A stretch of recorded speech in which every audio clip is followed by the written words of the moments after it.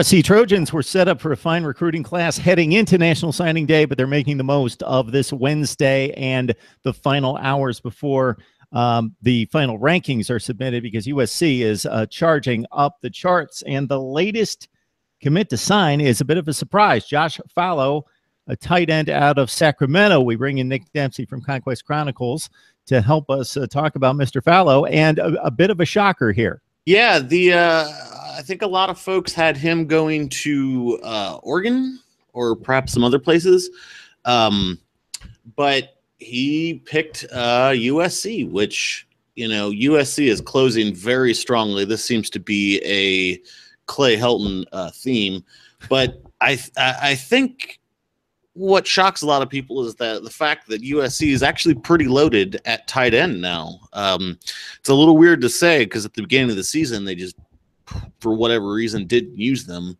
but they've got Tyler Petit, Taylor McNamara, Daniel Imator Bebe, everyone's favorite tight end. Last year they picked up Kerry Angeline, and they've also got Alec Hirsch, who he's been around for a while, but they're just so he's gonna struggle to get playing time. Falo is a top 100 player according to ESPN, regardless of position. They've got him 92nd, number one H-back tight end. He's the 11th rated player in the state of California, which of course is rich with recruits. You mentioned the 24/7 projection and just the projection overall by people that follow this on a day-to-day basis. 24/7 had 88% of its crystal ball prognostication headed toward Oregon and Willie Taggart, but Clay Helton stole him away. He actually visited Oregon in his final recruiting visit on the weekend of the 27th, last weekend.